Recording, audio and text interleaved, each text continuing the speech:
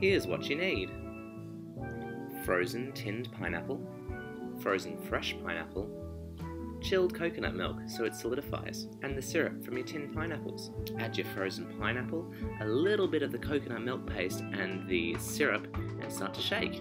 Now blend all the ingredients together until it's nice and fine and smooth. It should look like a thick paste. Empty your whip into a little bucket or container, smooth it out, and place it into the freezer to get a little bit harder.